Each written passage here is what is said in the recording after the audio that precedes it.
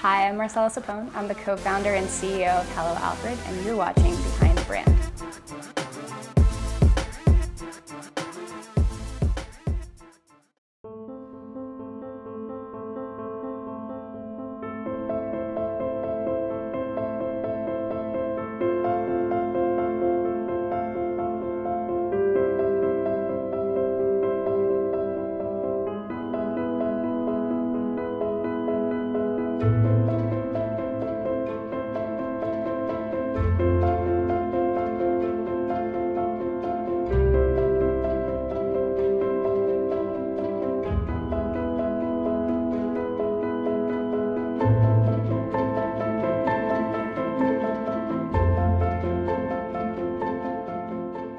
Hi, I'm Brian Elliott. Welcome to another edition of Behind the Brand. Today I'm here with Marcela Sapone, CEO and co-founder of Hello Alfred.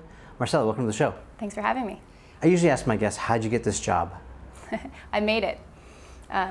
Well, I've had a few jobs, and you go through this progress of looking for places that you can learn from other people and problems that you can solve. And at some point, you get to a place where you want to solve problems you're passionate about. And for me, I really care about finding balance and being the best in the world at things that you do, including play and your personal life. And so I created a company with a friend of mine, Jessica Beck, to make sure that people could come home happy. Yeah, tell us about Hello Alfred and what's the plan? So Hello Alfred is a home management system. We pair people with dedicated help that visits each week and connect you to a large network of service providers who get things done for you. So we're here in New York City. Obviously, we've got some context, and this is where you guys are starting. But break it down. Like, what are some of the services for those who don't know and want to know more? Right. So every week on the weekend, many of us do chores. We do things like pick up our groceries at the grocery store, maybe get some dry cleaning, do our laundry, clean the home. Alfred does that for you. And we connect you with the best prices and the best providers. And we also have the key to your home. So while everyone is at work, we're going into your home and putting things away in your closet. You're coming home to your laundry folded and waiting for you. We help with things like interior decorating and installations and meeting the cable guy, taking your pet to the groomer, almost anything you could think of. Wow. So do you get comparisons like, okay, Hello Alfred is the Uber for, chores or, basically your daily activities? We've gotten a few of those. So we have Uber for help, Uber for servants, which I don't like at all, and we are disrupting adulthood. Okay, that's awesome. How are you addressing security? I mean, we're sort of getting past privacy issues, our lives are living online, but like, how do you get past the security stuff? Yeah, it's a great question. I think that 5, 10 years ago, none of us would think about having a stranger in our home when we aren't there. But then things like Airbnb cropped up, and with Uber you get in a stranger's car, with Airbnb you rent a stranger's apartment. And this is the next extension of that, which is having other people help you get things done and trusting them to care about you and care about your space the same way that you do. So how did you discover the need for this? I mean, was it something personal, or did you do research? How did you figure out that this was a good idea? So we built the business for ourselves. I used to work 90 hours a week. I was working in finance, and before that I worked in consulting. And I wasn't taking very good care of myself. I was coming home to a really messy apartment. I didn't have time to stop at the dry cleaner, so I was buying new shirts every week. Yeah. I didn't have a great personal life. And when I went to business school, my friend and I were thinking about, as women, how we were going to manage our careers. How were we going to be partners? How were we going to have children and continue in our career? And so what we did is we reached out to a lot of different people, and people who are leaders in media and tech and finance, and we said, how did you stay in the workforce? And they all had one shared answer, and that was help. And so for us, it was, how could we make help accessible to as many people as possible? Trusted help that would do things for you the way you would for yourself. So do these people, so if it's people who fold laundry or do your grocery, are they specialists in these areas, or are they generalists that do everything? The idea is to have a home manager who is a generalist, who is as intuitive and thoughtful as you are. Many times they're stay-at-home moms who live in the neighborhood. Other times they're kind of a creative class who are therapists or writers or painters. And they are there to come in your home every week and start to become a detective and anticipate you. So adding things to the grocery list when we notice that your milk or coffee is out of stock. It's really about bringing human intuition to bear, but in a scalable way. Yeah. So how are you vetting these people? Like, is there a training process? Because I mean, security still is an issue. We're seeing now, because of the proliferation of Uber and Lyft and other services, some of the problems, like the dangerous aspects of it. Yeah, so we think about security as one of the pillars of what we're building. Trust is all that we are selling. And so for us, we go through 6 different filters of vetting to make sure that we are finding the right people. And then we continue to do that vetting through their employment with us. And that includes deep background checks, reference checks, identity checks, as well as auditing and mentorship. And one way to kind of create a community of people that you can trust is to have the community itself regulate. So at the end of the day, our Alfred client managers are making the ultimate hiring decisions. It's not the corporate team. And so there's kind of a guild or a working group that thinks about how to keep the trust levels very, very high. So it's localized then? It's very localized, but it's also centralized. We do we really are spending a lot of money to make sure that we know for a fact that you are a trustworthy person. It's important to us. Yeah. A lot of people watch this show, they're entrepreneurs, they have their own startup, they're in the struggle. Talk to us about the struggle a little bit, some of the successes and failures that you've had. And I ask that really because people appreciate the hindsight, right? People who are maybe in this mode, a little bit maybe behind where you are looking out for the potholes and they don't want to stumble, Yeah. One thing that I heard recently that I really like is that you should try to teach people the things you've learned before you've forgotten them. So I love to share my story, and not everyone has heard of Alfred. We might be somewhat of a known factor in New York, but our aspiration is to become a household name. Everyone should know that Hello Alfred is the way you get help in your home. But we started really simply, which is just with an idea and then a series of questions about whether or not this could make a good business. So yes, I had this need for myself, but that doesn't mean that it would be a big business or a venture-backed business or a business that other people would want to work for. Yeah. So what we did is a lot of research and small experiments. We looked on Craigslist for people who were looking for recurring help, and we found 35,000 listings in the US in the top 10 cities. So that was a good indicator. We put out different landing pages and different postcards and kind of put them under people's doors in Boston at different price points and watched people sign up. And then we created an MVP of the product where we hired our very first Alfred client manager. Her name is Jenny, and she serviced our first group of customers. And we did that over a course of 6 months and really let people use the service in any way they thought would be helpful. So we said, ask us for anything, we'll figure out a way to do it, and we'll do it at a reasonable price. Then we took all of that research and we put together a business plan, and that business plan was, how do we think about this as a scalable business, and how do the unit economics work?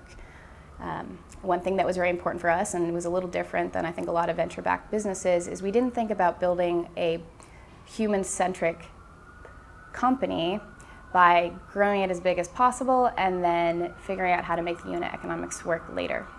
We actually said we're going to throttle growth, and we have had a lot of signups, but we don't let everyone start the service until we know that we can operationalize a neighborhood in a cost-effective way. We found venture capitalists who agreed with us on that approach, because what it meant is us really investing in our people, which wasn't something that a year ago was a popular thing to do. Right. We're considered kind of in the sharing economy, on-demand economy, and there was a little bit of a proliferation of services not thinking about the human who was powering the platform. Okay. And so we were one of the first on-demand or sharing economy companies that made our workers W-2, which meant a little bit higher cost structure, but has allowed us to bring in quality people that we trust and trust in people's homes. So were you looking at Uber as kind of a case study, like, okay, this is where this thing is going, and with the pushback against employee versus contractor, you were looking at that maybe as a... Yeah, I think Uber is a great case study that many of us who are entrepreneurs look at. We think about how they scaled, how they grew quickly, how they focused on one market, found a formula that worked and kind of scaled that. But also the idea of what doesn't work with Uber and where are their pain points, and how you need to adopt a model to change. It's not a one-fit model. Yeah. And not all industries work the same way as black cars or transportation in general. So you really have to figure out what are the constraints and design towards that. So where have you gone wrong? Talk about some of the failures. You know, and I ask that again because the F word, failure, tends to be this stigma. You know, we don't want to talk about it, but the reality is you can't have success without it. Right. Where did you go wrong in order to sort of get it right now? Yeah, I think I start with, well, what is our definition of success? And for me, that is having this be as high an impact service for as many people as possible. And then from there, we back out into what our goals are. And our first goal was to get funding. So we've closed 2 rounds of funding. We have $13 million in the bank. Our second goal was to find some great people to help us on our mission to make people come home happy. And okay, we stop right there. Yeah. So you have $13 million in the bank. That's awesome. You came from a finance background, so you maybe kind of knew your way around finance. But how did you go about, where did you go for help and resources first? Did you go to Silicon Valley? Did you go back to New York? Like, how did you do that? Yeah, it's a great question. So there's lots of different places you can go, and I don't think it's just the West or East Coast. Yeah. We got funding in the East Coast. We're a New York-based startup. I like that. I think it means that we are a little bit grittier. If you can make something work in New York, you can make it work a lot of places. Mm-hmm. We spoke to a lot of venture capitalists before we pitched our business, and we wanted to understand what made them tick, what their investment theses were, what the culture of the firm was. And then we pitched it. We got on stage. We got on stage at TechCrunch Disrupt. We won TechCrunch Disrupt, which was a good moment for us to get a lot of recognition. Not a bad platform or launching pad. It's a great place. Yeah. Even though there's a lot, people kind of poke fun at it. You know, the Silicon Valley HBO show is, they get some things right. Yeah, it's still legit though, really. It's really legit. I think pitching your business and learning to get on stage and pitch it over and over again, and in conversations with investors, with partners, with potential employees, with professors, there's lots of different places where you can kind of get a start. And then my advice is always to build actual real experiments and try to prove or disprove. So your job as an entrepreneur is to mitigate the risk around your idea and to prove that there is demand and that your model for going after that demand is going to be effective and has barriers to entry. So tell me about some of the mistakes you guys have made. Mistakes is a loaded word. I like to think about mistakes as opportunities to learn and grow, and that's your job as a founder and as an entrepreneur.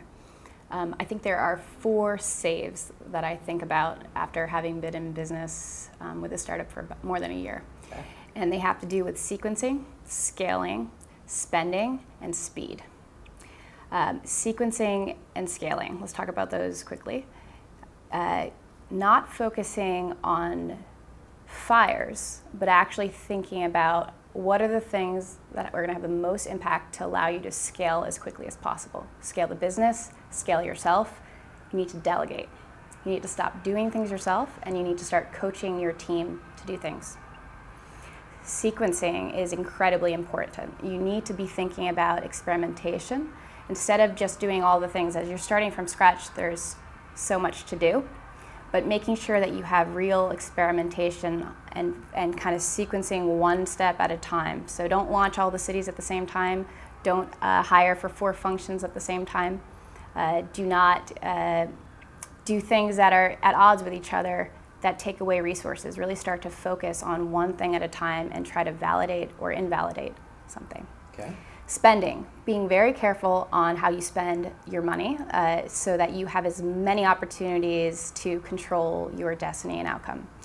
Fundraising is a constant job, and it can be very distracting from actually building the product and building the team. So you need to plan and really think about how you're going to put your money to use, how it's the best use. And then speed. So how quickly do you need to get to your next market? How quickly do you need to hit a certain goal? And you need to think about what are the competitive demands, how is the market going to change, and are you building barriers to entry? Because as soon as you put your idea out there, competitors start to crop up, and that creates a lot of noise. And if you are starting a category like we are, you want to be known as the leader in that category. Yeah, first out usually wins, right? Usually. First mover advantage, all that stuff. Exactly. Okay, so those are super smart principles. I think that's great advice.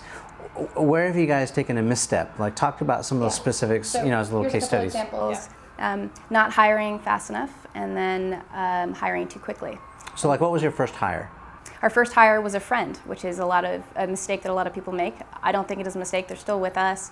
But you need to start to bring in people who've done things before to kind of start to have that in your DNA. Okay. Did you bring people from outside the space or inside the space, or, you know? We brought people from inside the industry, so places like One Fine Stay and eBay, others from the gaming industry, some from the hospitality industry.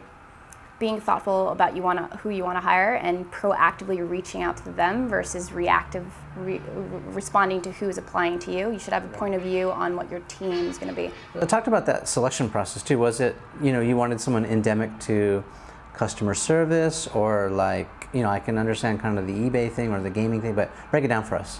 Yeah, so the way I think about it is, if you take apart the business into the pillars of the business that you have to build, do you have somebody who's responsible for each of those pillars?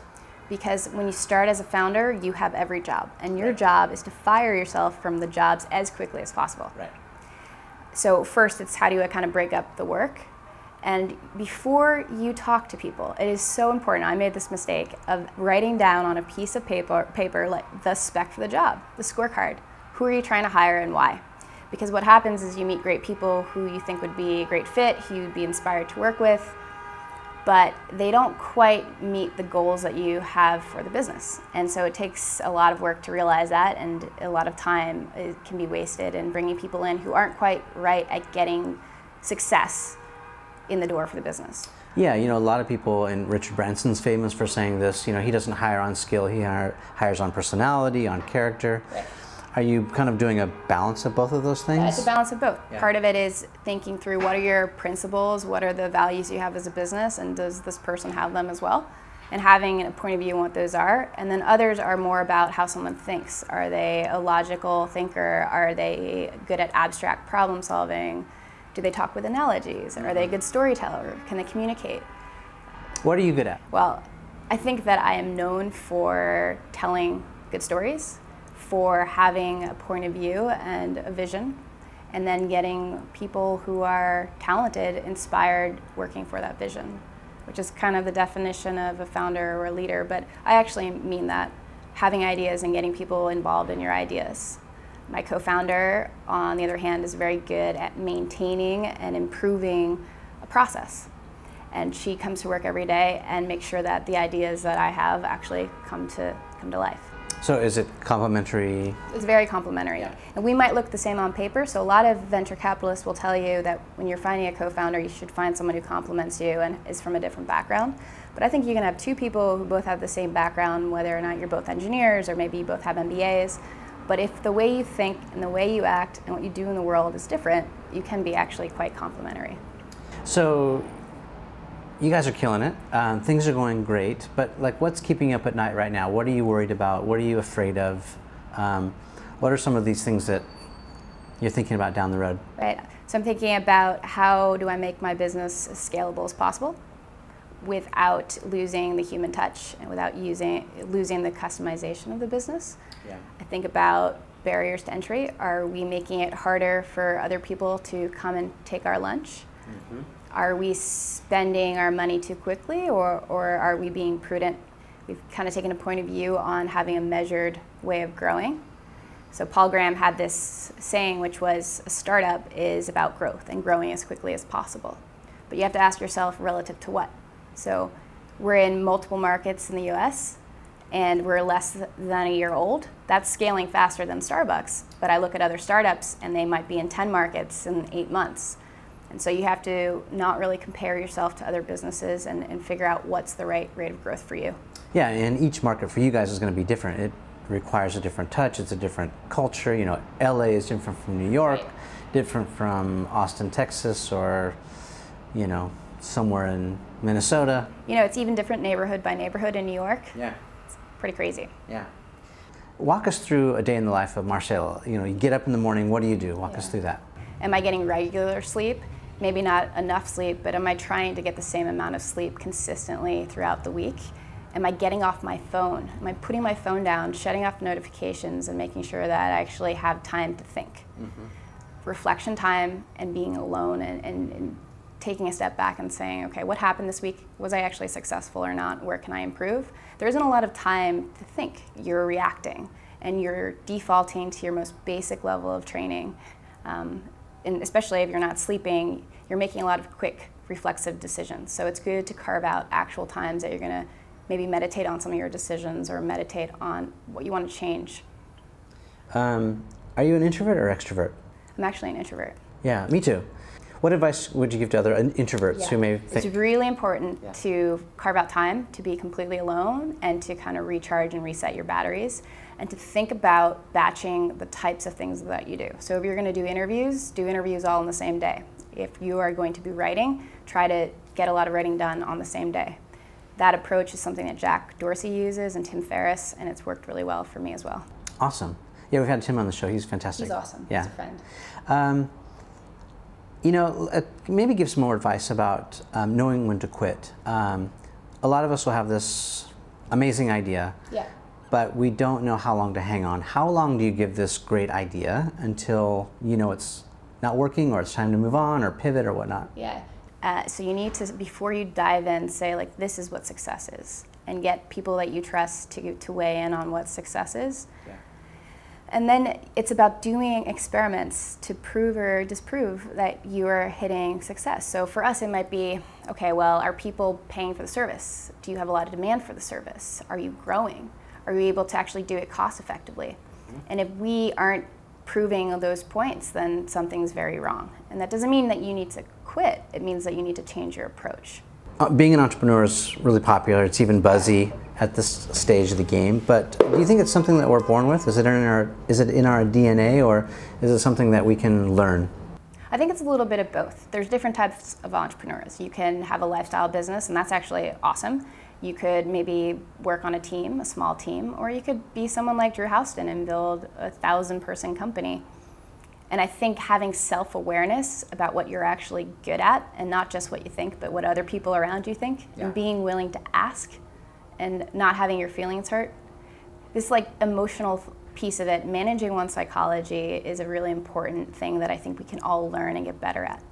But I think there are skills that are necessary to be an entrepreneur and necessary to be a leader. So that's things like really being able to take risks and being comfortable with not knowing the answer.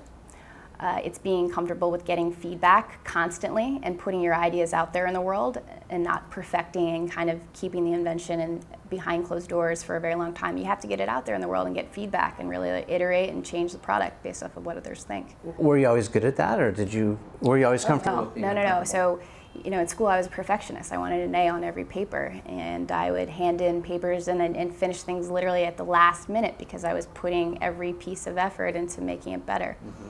You can't let perfect be the enemy of good. Doing more to prove a point is actually more effective than doing one thing really well. How long did it take you to figure that out? It took me a really long time, and it's something that I learned in consulting. I got to work with lots of CEOs and lots of founders when I worked at McKinsey, and I've seen a lot of leaders also when I worked in finance, and you start to learn it from them that you need to simplify things. It's not about being the smartest person in the room, it's about hiring the smartest people. It's not about having the answer, it's about figuring out how to get the answer. And you start to realize that the actual pieces of work are not as important as the direction of where you're going and all of the work and the sum total of that cumulative force that you're building. So you stop really like getting too focused on the pieces of the work. So just get feedback, put stuff out there in the world.